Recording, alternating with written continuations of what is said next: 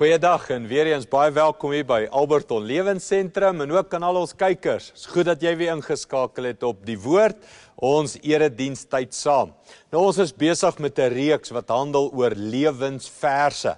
En vandag gaan ons kyk na iets van wie, wat, waar is regte lewe. Maar voordat ons daarna gaan kyk, kom ons staan op en kom ons sing saam en kom ons maak saam sy naam groot.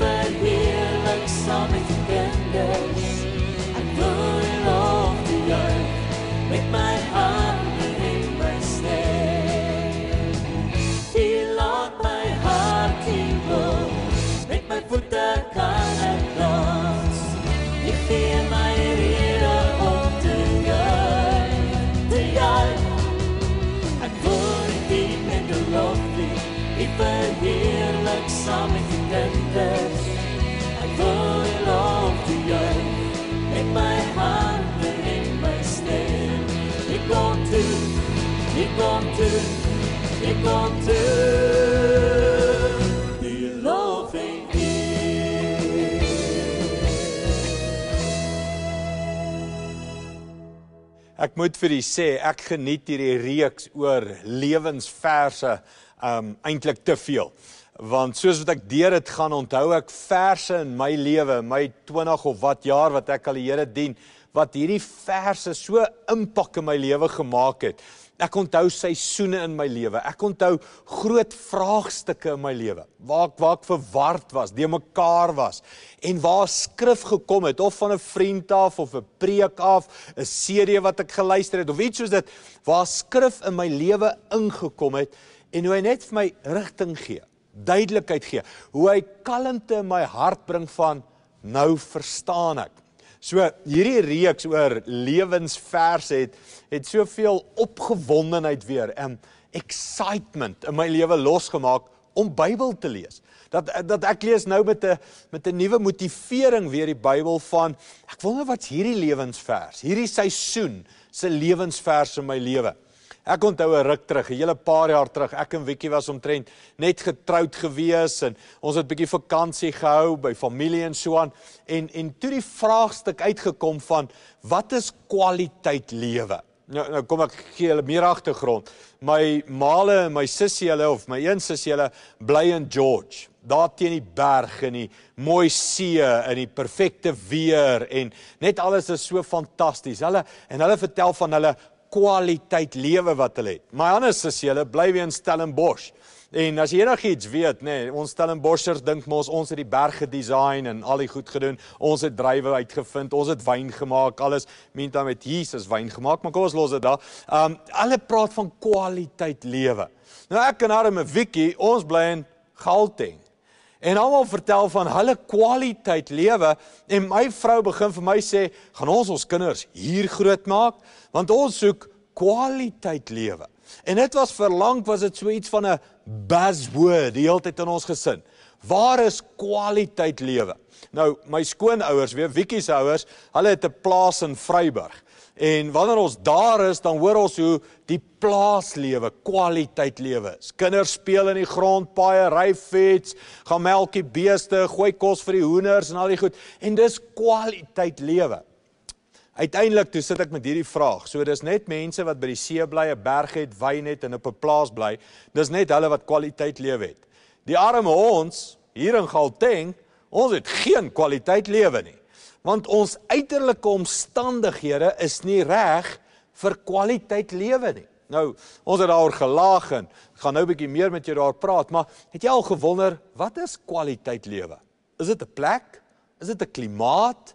Is dit 'n wind, 'n weer? Is dit bome, berge? Wat gee kwaliteit lewe. Ek dink nog 'n buzzword vir baie van ons in Suid-Afrika is 'n veilige lewe. Wat is 'n veilige lewe? En almal soek veiligheid vandag hier in Suid-Afrika. En ons spandeer duisende rande aan veiligheid. Nou, weer 'n keer, my gesin kom na my toe en ons soek veiligheid. Kleinkindertjies wil speel en lag. Ons wil nie altyd deure sluit, alarms aan sit en al hierdie chaos nie. So ons gaan toe en ons gaan koop van die duurste standplase in die grootste komplekse met die hoogste mure, met die meeste ligte en die meeste wagte en al hierdie goed, want nou het ons 'n veilige lewe. En so is daar elke nou en dan druk op jou en my lewe vir lewe. En mense vra, wat is lewe? Wat is kwaliteit lewe? Wat is 'n veilige lewe regtig vandag? Nog iets wat uitgekom het, en dis baie meer in die selfhelpboeke, is vervulde lewe. Wat doen jy elke dag met jou lewe? Lewe jy 'n vervulde lewe? Lewe jy jou passie uit? Lewe jy jou energie uit? Geniet jy dit om wakker te word elke oggend en sien jy uit na die dag en sing jy 'n lied in jou hart oor hoe lekker die lewe is? Groot buzzword. Het jy 'n vervulde lewe? Kwaliteit lewe? Veilige lewe? Nou ek onthou, soos hierdie vraag aangehou het ek al hoe meer die vraag vir die Here begin vra. Here, ek soek 'n veilige lewe. Here, ek soek 'n kwaliteit lewe hier op aarde. Ek soek 'n vervulde, passievol lewe, vol energie en joy en al hierdie goed, want dit is 'n goeie lewe wat ek leef. En toe begin die vraag, wat is dit? Waar kry ek dit? Wie het dit? En wie het dit nie? En wat is die leuen en wat is die waarheid? Want baie mense praat van kwaliteit lewe, maar dan is daar nie 'n kwaliteit lewe nie. Hulle dink hulle het 'n uiterlike kwaliteit lewe, maar innerlik is daar nog steeds gejaag. Innerlik is daar nog steeds ontevredenheid. Innerlik is daar nog steeds nie die vrede in die binneste teenoor wat regtig tel nie. So ek het regtig begin worstel met wat is kwaliteit lewe, regte lewe, vol lewe, energieke lewe, en wat is die leuen? Wie sê hulle het dit, maar eintlik het hulle dit nie, en wie sê hulle het dit nie, maar eintlik het hulle dit. Ek sal nooit vergeet nie, in hierdie tyd, sit ek eendag bo in 'n plaas in Stytlerville, so op 'n watertankplek, en ek's heel hoog bo al die bome en al hierdie goed, en ek hoor van die plaaswerkers se kinders. Ek hoor hulle lag in die grondpad. En ek draai om en ek kyk, hoekom lag hulle so? Want hulle lag uit hulle maag uit. Hulle lag daai aansteeklike lag. En ek kyk toe wat hulle doen. Hulle hardloop met stikkende tekkies en speel met 'n gebreekte fiets en 'n papbal, speel hulle 'n tipe sokker, jaag mekaar op en af. En ek sit en kyk aan haar en ek besef iets van, weet jy, daar's twee kinders, hulle het nie Puma tekkies aan nie, hulle dra nie Nike's nie, hulle het nie die beste brands nie. Die fiets waarmee hulle speel se bande is nie hard gepomp nie, inteendeel sy wiele bakkel en is geroes en hy kan eintlik nie ry nie. Die bal wat hulle rondskop is nie die duurste, mooiste, perfek rond en inteendeel hy's pap en stikkend.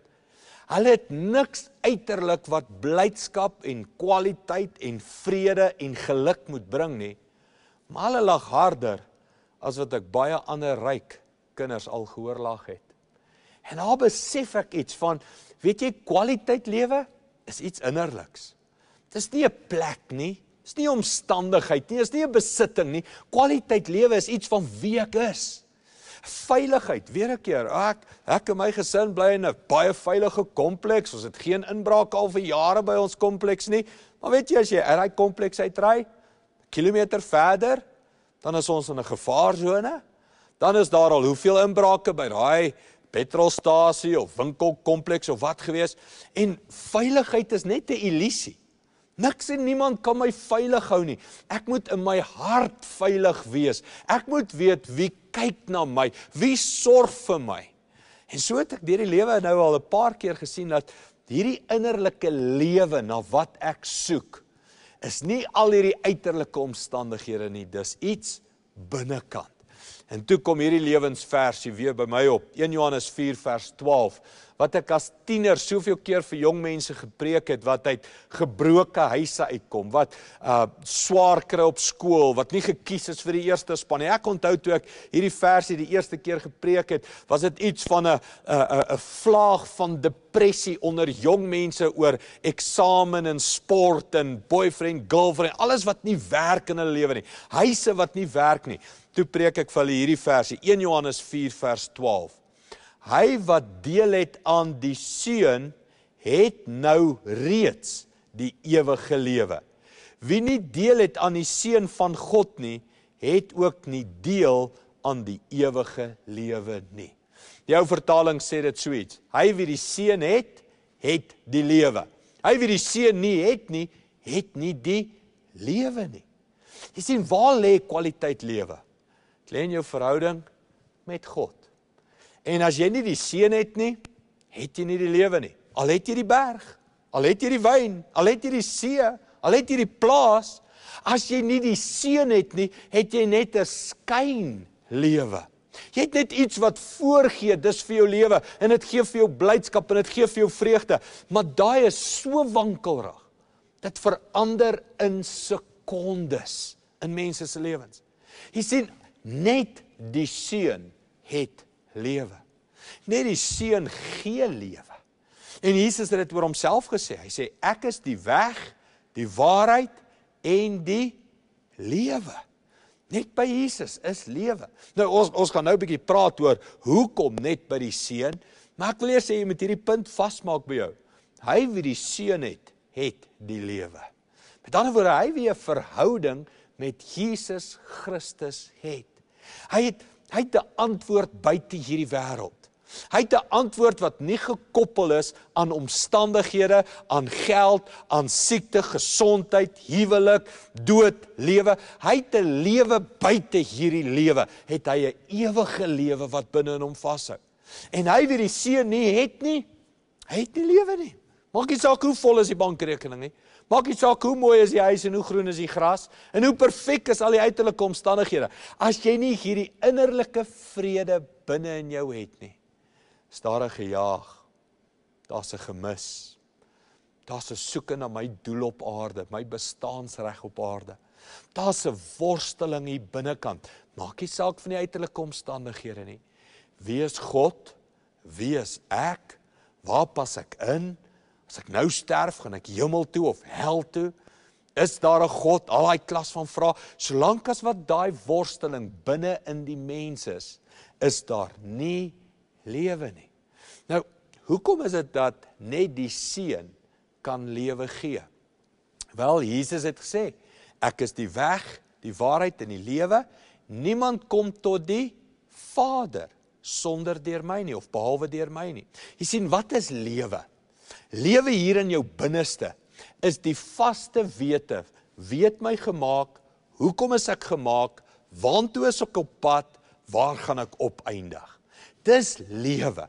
Om te weet waar kom ek vandaan, waantoe is ek op pad, wie het my gemaak, vir watter doel is ek gemaak, en waar gaan ek opeindig? En dis al die vrae van die lewe. En Jesus sê, jy kom net by die Vader uit deur hom. Net die Vader het die antwoorde van daai vrae. Net die Vader kan vir jou lewe gee. Die Vader kan vir jou sê, hoekom het ek jou gemaak? Wat is jou doel op aarde? Wat wil ek hê moet jy bereik? Waar gaan jy opeindig in jou lewe? Net die Vader kan daai antwoorde vir jou gee, en net die Seun kan jou na die Vader toe neem. Daar's nie 'n ander pad na die Vader toe nie. En soveel keer probeer ons 'n ander pad, nê? Soveel keer dink ons die lewe is 'n plek. Ons dink veiligheid is 'n sekuriteitswag. Ons dink kwaliteit is 'n omstandigheid. En al daai is eintlik leuns, want hulle kan nie hierdie innerlike vrae beantwoord nie. En jou grootste behoefte op planeet Aarde is vir innerlike antwoorde. Kom ek sê vir jou, en hierdie vraag het al baie by my opgekom, wat van kinders in oorloglande? Wat van kinders in verskriklike hartseer en armoede? Wat van kinders wat nie het wat ek en jy het nie? Beteken dit hulle kan glad nie gelukkig wees as hulle uiterlike omstandighede nie soos ons is nie? Absoluut nie. Daar's kinders, daar's mense met haaglike omstandighede, maar innerlike krag, innerlike blydskap, innerlike opgewondenheid, aansteeklikheid. So 'n maand of wat terug, 2 was die Para-Olimpiese spele. Het jy daai lewe gesien? Ek bedoel, hulle het nie die gesondheid wat baie van ons het nie. Hulle het nie al die ledemate nie. Hulle het nie by geboorte die 10 tone en die 10 vingers getel wat ons sê die reël is vir gelukkigheid nie. Maar het jy daai lewe gesien? Ek bedoel, dis aansteeklik. Jy kyk daai programme, dan dink jy, hier sit ek, kyk wat bereik hulle. En dis 'n aansteeklike lewe wat wys, lewe is innerlik. En daarom, net die Seun het lewe. Hoor wat se lewe gee die Seun vir jou. Johannes 10 vers 10 sê, die dief kom vir niks anders as om te steel, dood te maak en te vernietig nie. Die dief, die duiwel, die vyand, het gekom te slag, steel en te verwoes. En dan sê Jesus, ek het gekom, sodat hulle lewe kan hê, ja, sodat hulle dit oorvloedig kan hê. Jesus sê, ek kom en ek gee vir jou lewe, maar ek gee dit vir jou in oorvloed. Ek gee vir jou van hierdie innerlike lewe wat aansteeklik is, want jou verhouding met God, jou skepper, is reg. Solank as wat daai verhouding nie reg is nie, leef jy met vrees, leef jy met angs, leef jy met wonder, met twyfel. Maar as jy hierdie innerlike lewe in jou het, Christus lewe in jou het, dan weet jy wat jou doel, jou plek, jou verhouding en wie God is in jou lewe. Kom ons sluit af met die laaste verse oor lewe. Johannes 17:3 sê, en die inhoud van die ewige lewe is dat hulle U ken, die enigste ware God en Jesus Christus wat deur U gestuur is. Jesus sê die ewige lewe is dat jy God ken, die een wat jou geskaap het, die een wat jou gemaak het. Nou kom ons sluit bietjie persoonlik af. Wat se lewe beleef jy vandag? Gejaagde lewe, moedelose lewe? Is jy op soek na kwaliteit lewe, veilige lewe? Is jy op soek na daai vervulde lewe? Is nie in 'n plek nie.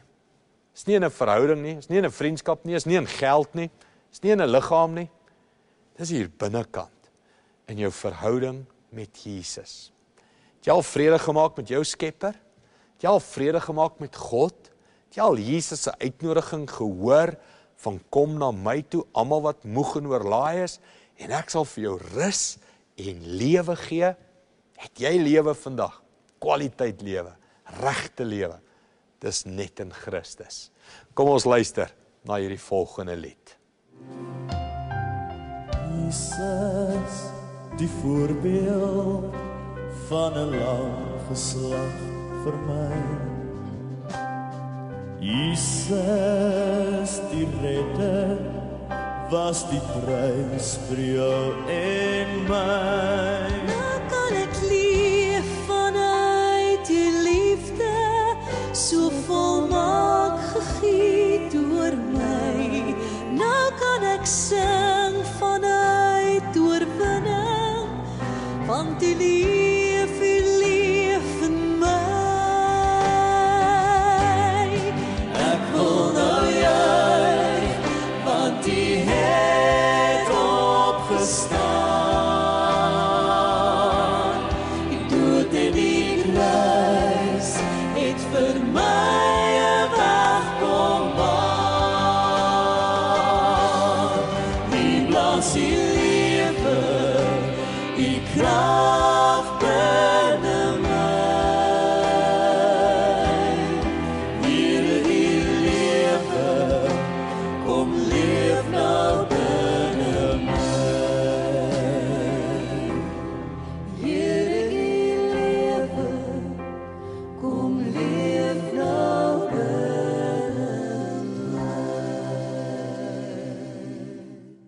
Kom ons bid nou saam vir mense wat sê, Andries, ek's op soek na daai kwaliteit, werklike, innerlike lewe, wat net Jesus my kan gee. Kom ons bid dit saam. Hemelse Vader, baie dankie vir Jesus. Jesus wat gekom het en lewe vir ons kom demonstreer het, maar ook kom uitdeel het. Dankie vir die ewige, werklike lewe wat ons nou kan ervaar. Ek bid vir elke persoon wat worstel met skuldgevoel, worstel met wat's lewe, waar's lewe, ek soek lewe. Dankie dat U vandag lewe gee aan elkeen wat U aanneem. Dankie daarvoor in Jesus naam. Amen.